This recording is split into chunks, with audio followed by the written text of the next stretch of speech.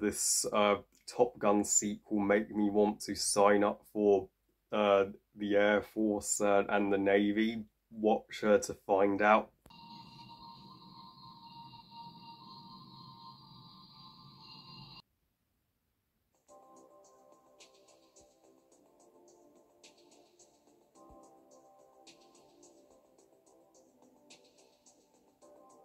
Top Gun Maverick, directed by Joseph Kosinski, and is the 2022 sequel to the 1984 sort of classic Top Gun. So Top Gun Maverick tells the story taking place literally 30 years after the events of its predecessor, which is appropriate as this sequel is released, well, practically 30 years after the first, where Maverick, played once again by Tom Cruise,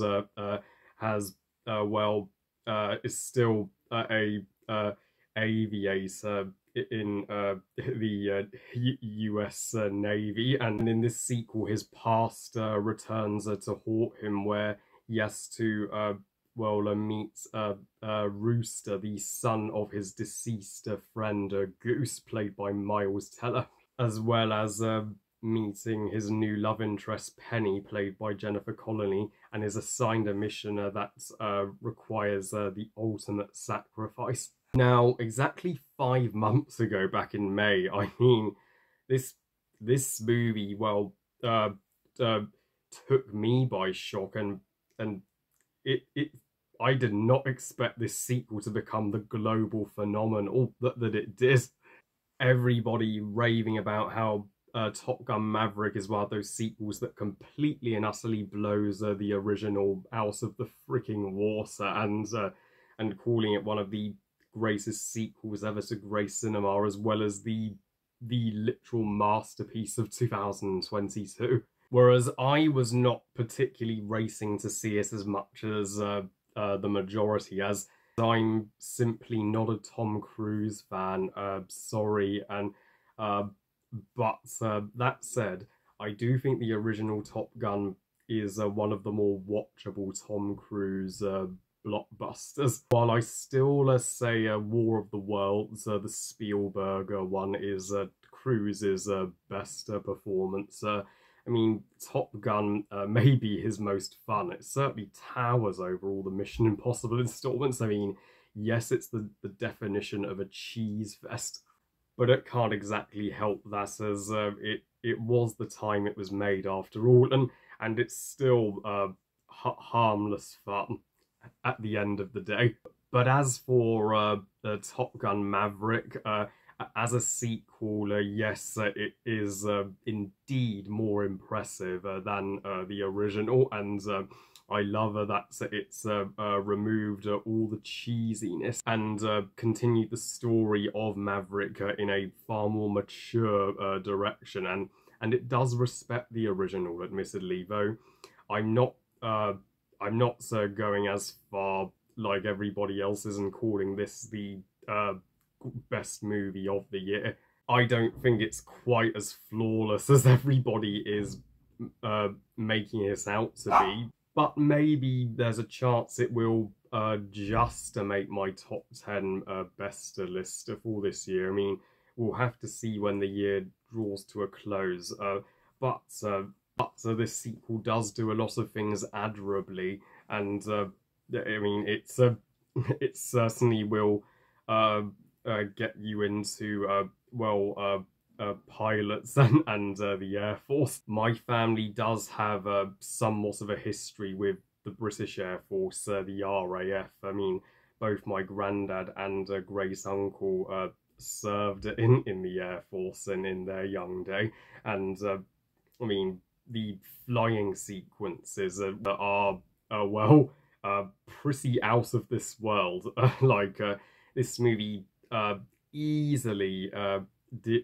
puts the original to shame from a visual standpoint. That's to be expected from a sequel that was made at 36 years after the original, and this movie does pay a lovely tribute to Goose's character. You know, even though he's gone, his memory and his legacy still very much lives on. Miles Teller's Rooster is the standout new character in this movie, is he does have a hard time trusting and believing in Maverick because, well, because of what happened to his father in the past. But Rooster growing to trust Maverick and have respect for Maverick, I mean that was really the heart of the entire movie, and yeah, and once again, the cinematography is to die for, and you really get a sense of and the bonds between all the pilots in the Navy made this movie feel even more heartfelt than the original, like when they're all playing volleyball together on the beach. I mean, not only is that scene, well, stunningly captured, but you do feel warm inside when you see it, and you really don't want anything tragic to happen to any of these pilots. And yeah, the final action scene where Hangman comes to Maverick and Rooster's rescue, it does conclude this movie off with a bang, not a whimper. And the soundtrack was composed by, well, like 4 composers. Holy shit! I mean, not only do we have Hans Zimmer here, but Lady Gaga, one of the goddesses of music herself, and of course Hans Zimmer being a god among composers. The music, when it needs to be, does sound indescribable, and I think Ehren Kruger was one of the many screenwriters of this movie, and this is surprisingly the closest to a good script that he has ever written. I think it's because he did have help. I mean, it's not a case of too many cooks in the kitchen, thankfully. No, they collabed together rather nicely. But I did say that I'm not exactly in love with Top Gun Maverick, and that's due to the character of Maverick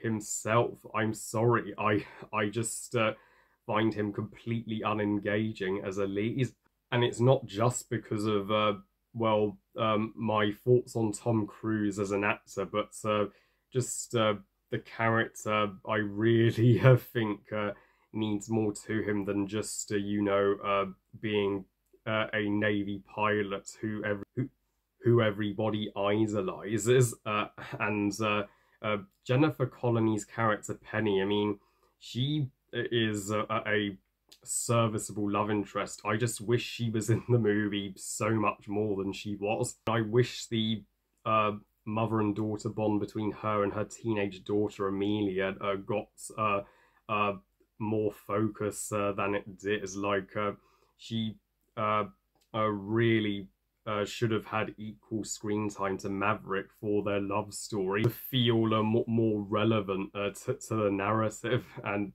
I mean, yeah, so Jennifer Connelly's scenes were far too short, in my opinion. Both her and her daughter are the most underrated characters in the film, but and then there's the runtime. Yes, I do think that 2 hours and 10 minutes was just a bit of a stretch for the runtime of this sequel. I did losing interest in what was going on because the pacing wasn't exactly giving me an adrenaline boost. You will be delighted to hear, well, one Tom Cruise movie that I don't mind sitting through, and I'm happy for it that it is the highest grossing movie of 2022 and the first movie this year to join the $1 billion club. And I can see why it was shown in cinemas for as long as it was, and as it really, well, helped cinemas make a comeback even more in an age where streaming looks like it is taking over at times. I give Top Gun Maverick 3 stars out of 5. Good movie. So yeah, not bad Tom Cruise, not bad at all. Though, yeah, I really couldn't care less about Mission Impossible 7, which was supposed to be released this year, but has been delayed to 2023. Well, I love you guys. Thank you for watching. I hope you guys enjoyed this review. What are your thoughts on Top Gun Maverick? Are you with me in that you enjoy it, but wouldn't say it was well the best movie of the year? Or are you with the majority and think it is literally the most perfect movie we've got this year? Please comment and let me know. Please like this video and subscribe. Please follow on Twitter and Instagram. And I'll see you all next time when I do Fantastic Beasts: The Secrets of Dumbledore impressions, as I realise I've done Wizarding World impressions, just not Secrets of Dumbledore ones. And I'm also planning to make a video on of when will Fantastic Beasts 4 and 5 happen. And remember, movies are us. Bye, guys.